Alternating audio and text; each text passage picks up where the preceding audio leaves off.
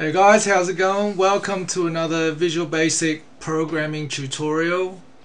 In the last tutorial we learned how to program a stopwatch, so make sure you have this program running before you continue with this tutorial. So basically your program has to be able to act like a real stopwatch. Press the start button and it'll start counting the number of seconds. Press stop, it'll stop counting. Press start again, it'll start counting again. Press stop, stops counting. Press reset, goes back to 0, and so on. So make sure you can do this. Make sure you have this program running before continuing with this tutorial. Okay, so now we're going to go into the coding section, and we want to continue with this program to turn it into a typing speed tester. So basically what we wanted to do is we're going to type some words in, and it's going to calculate how many words we have typed and how fast our typing speed is in terms of number of words per minute. Okay, so firstly let's create a toolbox where we're going to type. So gonna make this window a bit bigger, and then I'm gonna drag in a text box. Create a text box, and initially you can see that this text box only has one line. Now that is because there is a property called multiline which we need to enable. So under the properties for text box 1, go into the multi-line property and change that from false to true. And we're also going to change the name of our text box. Actually, I don't think there is any harm in just calling it text box 1. Okay, so if you run this program now, you can see that right now the timer functions are still working, except when we type in here nothing happens. Nothing happens. Okay, so what we wanted to do is, firstly I want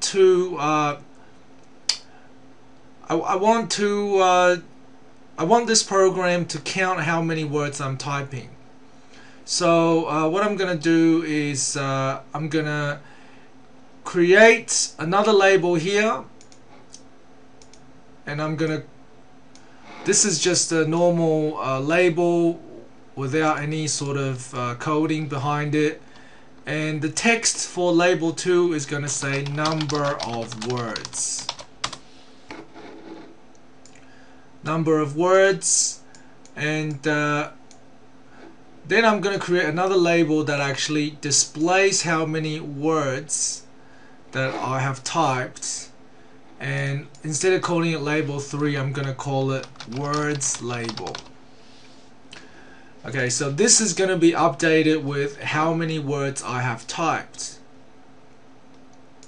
Okay, now if you double click on the text box, what we want to do is under text box 1, instead of the text changed event, I'm going to go to the Keydown Events. And the reason for that is because we're writing some code to react to the Keydown event. So delete the text changed event handler, and we want to go into the text box 1 underscore Keydown event. So when a key is pressed, we want the code to do something. Okay, so if you think about it, when we're typing in the text box, so actually I'm just going to copy out some a Wikipedia article that I have on the screen. So when I'm typing, every time I press the space bar, the number of words increases by 1. Right, because every time you type a word, you press space, That's one more word you've just typed. So what we're going to do is, back in the code, I'm going to say when the spacebar is pressed, so select case e dot key value. So when the so case keys dot space, when the spacebar is pressed, what's going to happen is we're going to increase the number of words by 1. So I'm gonna so just under the public class form1, I'm gonna declare another variable that is gonna be used throughout the program called number of words as integer, because we're not gonna have any decimals, and it's gonna start with 0. So when the spacebar is pressed, what's going to happen is I'm going to increase the number of words by 1, and as well as updating the number of words label, which is words label, updating this label with the number of words variable. So the number of words variable, whatever is in that variable, is going to display in the words label. Okay, so what happens now is, if you run the program, you'll see that if you type some text,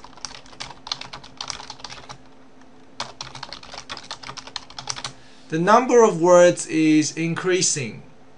So the only thing we want to do now is the number of words initially should say 0.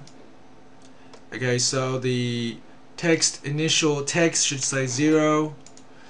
Okay, and the last thing we want to do is to display the typing speed. So I'm gonna make another variable in the code called dimension typing speed.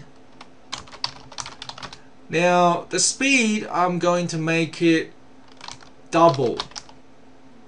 I'm going to declare as double, and what that means is I'm going to allow decimal numbers in this variable, and so it's not just an integer, it's going to have numbers after the decimal point.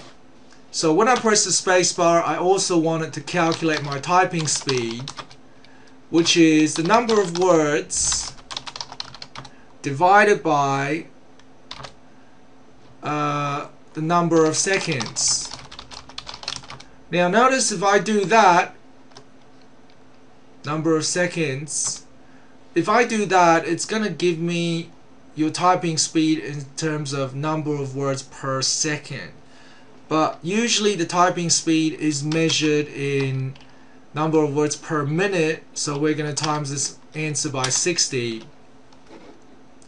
And I'm going to create another label, or another 2 labels, to display how fast you're typing. So label 3 is going to say words per minute, and so I'm going to create another label, and it's going to say speed.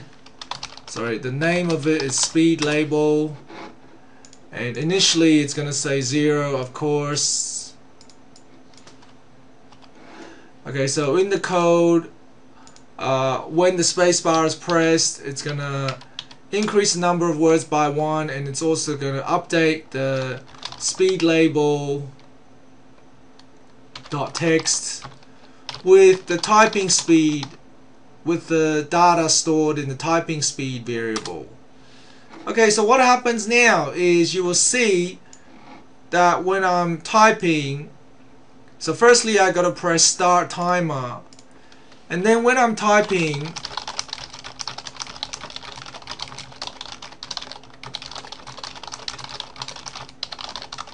it's updating the words per minute. So every time I press the space bar, it updates the words per minute. So that's pretty cool. I guess the only thing we need to do now is program it so that when we press the start timer, the focus shifts to the text box straight away instead of having to click on the text box again to start typing. So when we click the start button, which is here, it's going to shift the focus to textbox1 dot focus. And what that does is when we click the start timer button, automatically shifts our focus to the text box, so I can start typing straight away. And you can see the words per minute as soon as you press spacebar, so it's a pretty nifty little tool. So I'm just gonna now use this to test my typing speed after I type for a whole 30 seconds. Reset the timer. Actually, after you press reset, I want everything to go back to 0. So I want the number of seconds to go back to 0. I want the typing speed to go back to 0. I want everything to go back to 0. Number of words go back to 0. Alright, as soon as you click the reset button, and obviously it's going to update the words label and the speed label,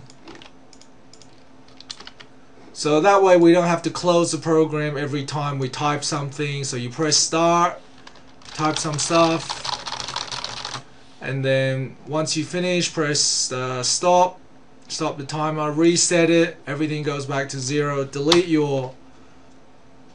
Delete the contents of your text box.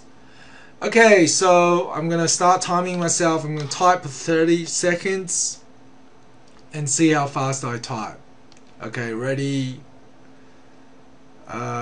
set, go.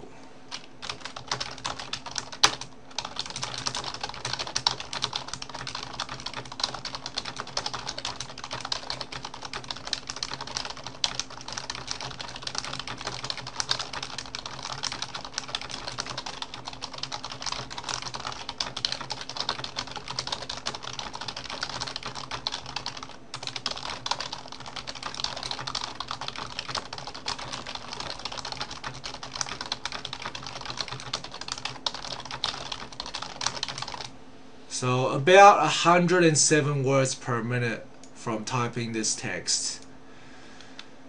Okay, thanks for watching the tutorial. See you next time.